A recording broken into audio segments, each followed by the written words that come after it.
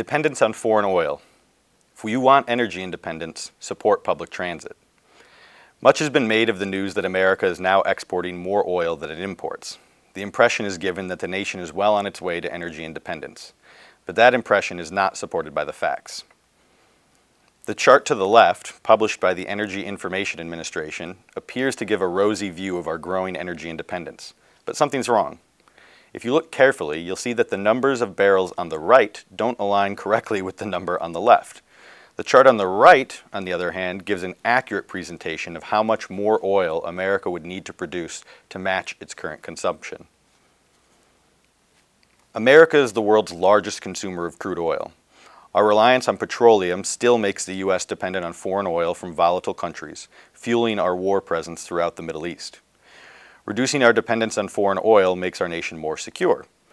Public mass transit is one of the most powerful weapons we have and that we can deploy to protect our country. Petroleum powers 95% of American transportation. 60% of this energy use is from cars and light trucks, while public transit accounts for only 3%. Transit saves money on fuel.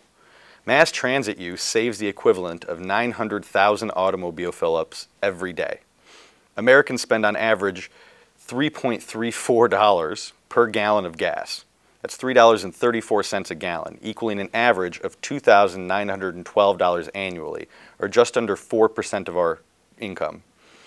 Congestion costs due to traffic is estimated at $16.79 per hour of person travel and $86.81 per hour of truck time. Transit also decreases American fuel consumption. Without mass transportation, travelers would have consumed 640 million more gallons of fuel. In 2008, for example, public transit saved the U.S. 4.2 billion gallons of gas annually. That's the equivalent of 11.5 million gallons of gasoline per day, the equivalent of taking all of Florida's cars off the road. That's more than 3 times the amount of gasoline refined from the oil we import just from Kuwait. If transit usage doubled, we would decrease our oil consumption to our approximate annual oil imports from Saudi Arabia.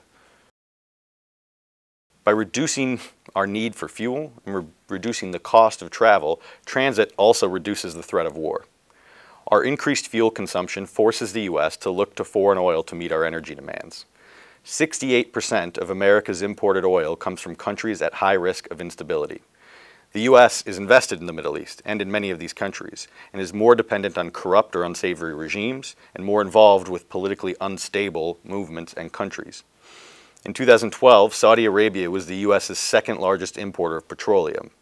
It's no coincidence that most of America's current military involvement is concentrated in the area of the world with the greatest crude oil reserves.